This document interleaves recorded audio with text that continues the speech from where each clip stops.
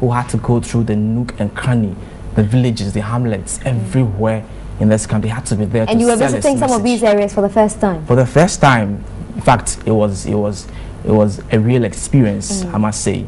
You know, we went very far, sometimes in the midst of nowhere, where sometimes you could see very wild animals. I'm telling you, at a point we had scared? I was not scared because, you know, we had lots of security. We had, I mean, lots of people around us. Well, if a lion shows up, security, what can security really do?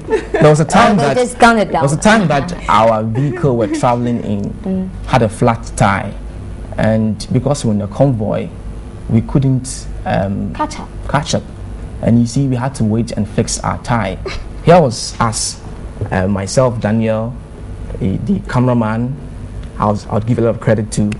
And then the driver and some other journalists with us. The convoy came past us, and there was no village anywhere, nothing. I couldn't see any inscription. We were in the middle of nowhere, and I got a bit scared. On 2 occasions, we had to, you know. Missed your mommy? Well, my mommy, she knows I'll be safe, you know. Yeah. And so it was a real experience, and we had to fix our tie. I mean, get on board again, try and catch them up and stuff. So it was a good experience. So you've learned a lot. It was a bit. What did you learn about Nana Akufo-Addo that some of us on the other side do not know? Nana Akufo-Addo comes across as somebody who is very much endearing. Unfortunately, in the public domain, he has a lot of vilification and stuff. But if you get closer to him, you realize that this is somebody who would even call you when he sees you. Before you call him, he will call you. There was a time we were going to Tamale when the former vice president passed on. These pictures are from you. This is Tamale. Yes. And then when I got into the plane, he was on a plane with his wife already. When he saw me, he tapped me. This is somebody who's aspiring to be president. It's big. You know, naturally. So there was some humility. There was a lot of humility. That's the word. A lot of it. And I got close to him. I mean, there were times we had to meet him, and then he would speak to us. We'd drink together. We laugh over a lot of things. I mean, his experience. I sat with him. We drank together. It was a good experience having to know soft drinks, of course. There was a time that, you know, other journalists were drinking, you know, hard liquor, and he asked me, why? They're bad company. He was drinking a soft drink too as well. So I was surprised to come that close to him and to know that he has a lot of humility. Fantastic. Now we'll come back to you later to talk to you about your coverage. You covered the Eastern and Central region. Oh, that was a lot of work. Exactly. Yes. Traveling between the two regions was quite stressful. Okay. Unofficial police officer. Bridget, how was it in the Western region? You are from the Western region, so nothing new to you. You know the area, you know the region very well, too well. I know the. So no lata playing, ambolata. No, ambolata. I'm okay, no. Yeah, I know, especially, I mean, the capital, Sekeni Takoradi, because that's where I grew up. But when it comes to going to Jomoro, Agona, Axim, those areas, I didn't know much. But of course, I knew the way to, because, I mean, I've gone to Takwa and beyond, Bogoso and all that, so I knew that. So it was a very quiet region. And it was expected, really. And it's a region that has, like they keep saying, it's a swing region. But when you talk about the Sekeni Takoradi, it's dominated by the NPP. So, I mean, wherever you went, you'd see NPP. You hardly see even NDC. But I think they did very well in the elections. So, yeah, it was very quiet. I mean, I kept saying it was very, very quiet, very peaceful. And we didn't have much problems, except the first day. Because I kept worrying her that, Bridget, don't you have news? And she said, it's so quiet here, there is no news. I remember I joked about people are not picking anything to fly. So, yeah, but it was extremely quiet. What I found exciting was the aged 110 man. He came, he couldn't walk, so he came with his 2 grandsons, helped him because he couldn't walk, but he said, look, I want to cast my vote. So long as I'm alive, I'll keep doing that. And and it's quite deceitful when you go to the strongholds of the NPP. I went to Shama, and a lot of the polling stations I visited, I concluded that the NDC from the Western region you brought to us? Exactly. And I concluded the NDC MP had lost. You know, in my mind, I didn't put that on it. I thought somebody had lost. But I realized that the areas I had visited were NPP strongholds. Then they started bringing in his stronghold. That was Abuesi, Abazi, and all that. And eventually the man won. But when you listen to what was going on around, and he would lose, the man was losing. In fact, all the votes, and the difference were huge until they started bringing in. I was like, okay, it depends on where you are. The dynamics are really different. Absolutely, yeah, absolutely. Fantastic. But we have more of these pictures you will be seeing exclusively on Sunday. That's the Notebook. It's at 12 p.m. Yeah, right? 12. And you are the I hope presenter. you'll be up watching.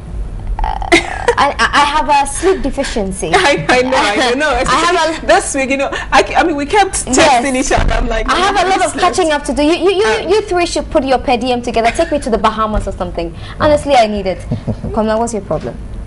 Right, so you see all the exclusive pictures and more interviews with our reporters on Sunday. Notebook to be presented by Bridget herself here. Let's come to you. You were here with us in Accra. He was the rover reporter. Yes, there were times I needed him. I was sitting here, I wanted a drink. Where is Komla? Oh, Komla is at Nadmo. What's up? Well, I think that we did quite well in the covering of this election. We had planned for everything and putting everything on paper, then drawing how or where exactly we would be. So, I mean, if there's a breaking news somewhere, you're not far away, you have to get it. And I remember there were times that my two bosses, Henry and Robert will call you, and their usual way of doing it. Oh, I know. To shout on you. I quite remember. Okay, they didn't shout on you. They gave you pressure. Well, I mean, that's expected, but you would realize that we gave viewers everything they needed right from day one. The eve of the election, the pictures that they needed regarding the areas that had violence, so to speak. We had those exclusives as well. I remember the issue of Nadmo. I was somewhere around Nungwa, and then I was called by Henry that there's something happening. So you had to rush over there. And in less than 10 minutes we were there. I was surprised how we even got there in 10 minutes, and the next thing was that we were live on air. I don't know, I can't remember what exactly happened. The following day, the issue of the Jawulu came in. I remember you called me. My phone was with me. I was in the heat of the declaration. I didn't hear. The next thing I saw was the other phone was ringing, and my boss was calling me. They are calling your phone and you will not pick up. Move to Jawulu right now. And I saw you sent me a text as well. So we had to get all those issues and all those exclusives. Then again, getting to the Electoral Commission. We'll come to that from yesterday. But I think all the reporters did excellently well. But your cameramen were fantastic. Absolutely fantastic. Yeah. Did you want to tell us about your cameraman? Stephen Nate was great. I mean, he decided on where we had to take the live coverage, the links that we had with the backpack. Stephen, you tell Stephen, okay, can we do it here? He'll just sit back and say, no, I don't think that I'll get, a good background. So it was a teamwork. It was a teamwork, and Stephen was fantastic. I mean, we were at a lot of places where you had, very, very nice background. For instance, at a point we were at Entin, and this is a very busy street on the street of the central region.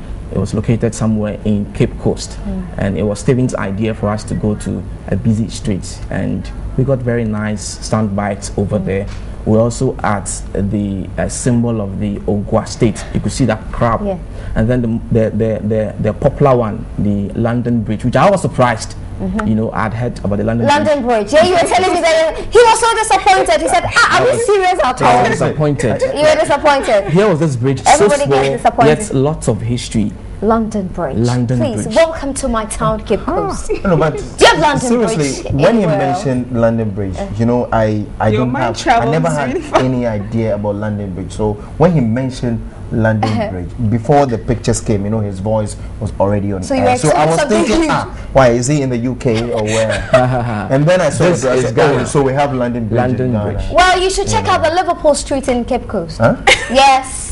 Well, we also have a Chelsea Street. But are you surprised? We have Gomorrah, New York. Okay. We have a Chelsea Street. You have a Chelsea Street in Hull? Yes. Okay, I'm yet to see that one. Yeah. Right, and then you had some very good soundmen as well.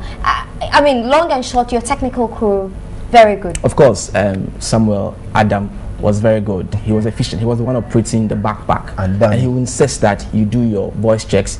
He will insist that you stand well. He will insist that you are well mic'd. He will insist that you hold the microphone in a certain way that would ensure that the TV3 logo will show, you know. Right. Someone Danny was great. Your technical crew. So any headache? So what I would say, no, at all. I thought, oh God, I was relieved. We'll get out of the can. I'll say, so I want this dress. Oh, I've already taken it. You know, sometimes he made me look very stupid. No, seriously, he did so well. And because we didn't have a backpack, and he made sure we got all the shots that we wanted. And there was this day, you know, Takwada, I kept saying that was quiet. But the day of the counting of the Second constituency votes, it took us from 7 p.m. till 5:30 a.m. and had never seen anything like that. Papa was talking about screaming, shouting, Captain Kujo. And I thought, oh my God, this is so like Accra. So quickly, I was like, oh my God. So that was the first action in the Western region. I was so excited, you know, so quickly. We needed to find an extra chip because we were filming and I didn't want to use the internet because of the quality of the visual. So I sent it 5 a.m. As soon as we got the video, I said, this has to go to Accra. We found a bus, paid someone and said, please take it to Accra. And then they brought it. So that was quite exciting to see. From my experience of covering elections, all the time you are tainted in a certain picture. You are either NDC, because even when we were here, some people will send messages on Twitter and Facebook, Nanaba, you are NDC, others will say, Nanaba, you are NPP, and I'm asking myself, do I know myself at all? It looks like everybody knows which party I am. In the last report that I did in the central region, you had people calling our hotline saying that your reporter had to ask certain questions, but I thought that I was doing well and I was asking the right questions. Unfortunately, it didn't suit them. Exactly. So you were thought to belong to the other side. So it was quite confusing having to report on a very balanced note. But all in well, it was good. I mean, with me, we came out tops. There were several people on my social media page, Twitter, and then Facebook. Trust me, it was so much about me being NDC, and then at a point in time being MPP. It was so some ways, but I always said to myself that we work for God and country. Exactly. We would report it as it is. And when for instance yesterday we had a scoop of what was going in there between the Peace Council, the parties, and then the EC. I pasted it on my Facebook page, and I can't remember, somebody passed a comment, and I just laughed and I said, well, that's your opinion about us. But trust me, going back to the issue, why wouldn't they say that we are CPP or PNC or PPP? I don't know. But going back to the issue of the technicians, I would want to use this opportunity. I started working with Gordon and then Awate before they left for the regions, and these two gentlemen helped so much, especially at the final Congress or the final rally of the NDC.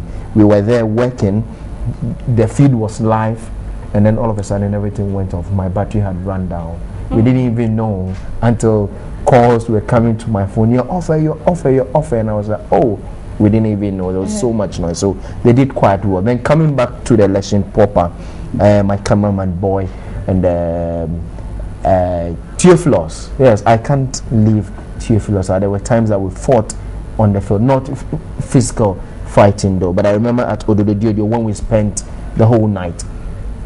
Coming back at 5:30 a.m., the results being declared for Neil and Vanderpool and all that. At the point after 12:30 a.m., when we had information of one polling station at the Salaga Market where they were voting, we were right there on time to get it. So the crew did quite a wonderful. Even our drivers, my driver, for instance, Peter Sari, there were times that I had to shout on him and tell him, it's normal. Please. That is what I want. You take I mean, well, I thought my driver was a bit too slow when we were starting the journey. You wanted him to speed up. My driver was absolutely slow, but at the end, I think he was good. Top gear. He was good because we're traveling very late in the evening, and you had to slow down just to make sure you see your visuals and everything ready. You were just being a reporter. You wanted your news fast. I'm telling you, he was good. He was good. Okay. Ike is his name. Okay. Now let's talk about the voting process itself.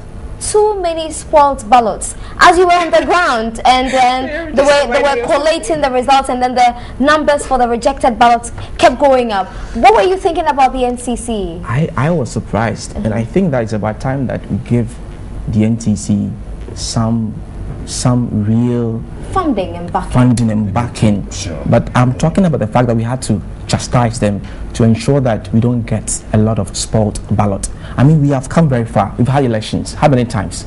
More than 6 times. You see, and then you continue to have spoiled ballot. What went wrong? And even when you go to the polling stations, the agents who are working on the papers do well to fold the paper for you in a way that you'll be compelled to fold in the same direction, and still we go ahead and get, spoiled ballots. But I can say for a fact that last year's ballots that were spoiled were even more than this year's. Yeah, if you check your records. You mean last 4 years? Exactly. I mean last 4 years. The last election. Yes, the last election. So I cannot fathom why, for us in Ghana here, we continue to have a lot of spoiled ballots. It really beats my imagination. You were giving me your experiences. People were printing the back of the paper. I couldn't believe it. I must say that I witnessed the count of the security, the early voters, and there wasn't a single spoiled ballot. It was excellent. Now, when I witnessed the education, they have the NCC, they had this how to vote, and I thought, people know it. I was thinking. Then I went to Shamal constituency, young boy, 18-year-old boy, first time voter, excited, with his auto fista swag. I'm like, okay, yeah, we witnessed. The boy took the thing, put his thumb on the ink pad. And that's it. He folded. That's all. That's all. And I was like, oh my God. Amazing. Amazing. He just put his ink pad on. He's voted and he folded the paper. So I told the president, I don't think the boy voted. They opened it and said, oh, okay. He went back and he said, okay, how does he do it? A woman came in, she didn't. They just put their ink pad and they go away. There were instances where some dropped their ID cards in the ballot box and took the ballot paper home. Yes. There was one instance where somebody, I think it was somewhere around Ablekuma South or so, the person was going to vote and picked the presidential. That's the first. Yes. So he went through that process. Then with the parliamentary, he went and placed the ballot paper inside the box of the presidential of another polling station. Sure. The polling station was one, by the way. The A and B. Yeah. So it was at the point of counting that they realized that what they had was actually more than it. Then they realized from the other side that they got short of one. Oh, but I think that was counted nervous when it comes to voting. Yeah, absolutely. Because you realize that here you are, you come to pick your ballot to go and cast your vote, and everybody will be on you, all eyes on you, and you have to go around 1 step, 2 steps. So you become a bit nervous when you're going to vote. So I think that's the reason. So it's about time that we pump enough, confidence in our people that voting is just a process. So people look too timid. And I think that a lot of them were nervous, really. I felt quite uncomfortable when I was going to vote at the Ministry of Information, and then the policeman was not far away from the polling area. So I was holding my phone. So I don't know whether he thought I was going to take a picture of what I was voting for. So you were nervous? I was not nervous, but his look at me, I was like, why is this one looking at me? Okay. I'm sure other people might have suffered. He was probably not even thinking about you. For all you know, yes. But there was something I observed. Some too wanted people to know who they voted for. A man walked in, the polling station, very grown up. He asked the young man to help him vote. Now when they were going, he acted like he's blind. I said, no, why do you call me to come and help you anyway? Right, interesting. But on Sunday, Notebook at midday, you're going to have more of these interviews with reporters, and it's been very nice having all of you. Before we wrap up, I'm going to defy Babina's orders. What was your most memorable experience for this election? Wow. Well, memorable. I think every occasion that occurred, it was memorable to me. Having to do with the fact was there a point in time where you said, yes, I did this? Yeah, staying up all night, not taking a shower. Thank you very much. I couldn't believe it. 2 days. Staying up all night. On election day, Nanaba. On election day, yes, we had to report way into the night. Yes. And Arama had to sleep in the vehicle and come over to check on the result all the time. And I slept at 4 a.m. 4 a.m. and I woke up 6 a.m. 2 hours of sleep. Fantastic. Let's come for yours. Your most memorable, including the shower. Including the shower. Wow, most memorable. It'll be very hard because I think I had quite a number of them. Quite a number. But I think going all the way to Ahima Krum, a very remote area, and I was extremely scared, but I was glad that Charlie, I stood there for some 30 minutes and we got the shot we wanted and we came back. Okay, how about you? Several of them, but I think that the issue of the bathing, and that one don't go there. Yeah, but the most memorable was last night. Yeah. For me, the live pictures. So you went how many days without a shower? You want me to tell you? Yes, please. 3 days. Oh my God. Oh, no, I didn't say that. But like I was saying, you know, when we got the exclusive with the I hear in Jawulu, when the father tear gas, you were somewhere I around was coughing. Honestly, it was a African Regent Hotel. It was a bad experience. I won't lie about No, that. I think I did the same thing. I did the same thing that you got into your eye? Yes, it did. And What I was was it even like? coughing on it. I didn't even realize I was coughing on air. I hear you fell into a ditch. I didn't. Oh, you I did. didn't do it. You were captured on camera. Gary, he fell into a ditch. No, but I have a confession. You know, when the whole incident with the Papa Usankman came up, and they had to shield Papa Usankman. So while they were shielding, the journalists, they were filming. I was scared. So I was like, oh my God. I was like, oh no, don't worry.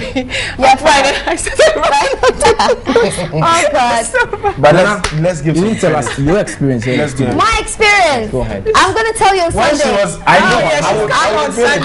I remember That's when she passed the night in the audio room when we did the voiceover. Yesterday actually, she wasn't. Hey, okay, all of you, shush. Hey, You're taking a short break now. Roland Walker, he was Yeah, very Roland. Roland was sleeping on air. Right? Roland was very smart. That would be